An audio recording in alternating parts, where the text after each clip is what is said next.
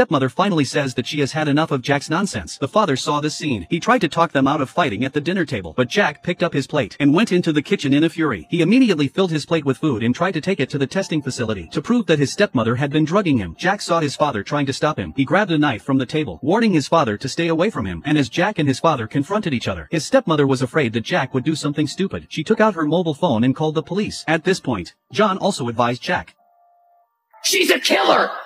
First Mom, then Chester, then me, then you, and I'm gonna prove it! There's no reason for her to have drugged you. Jack rushed into his stepmother's room. He locked the door from the inside. Then, as he searched the room for evidence, his father slammed the door open. He came in and started to try to convince Jack to calm down, but then his stepmother appeared out of nowhere. Jack went crazy again. That's when the police were called. They arrested Jack on the spot. So why did Jack have to go to this length with his stepmother?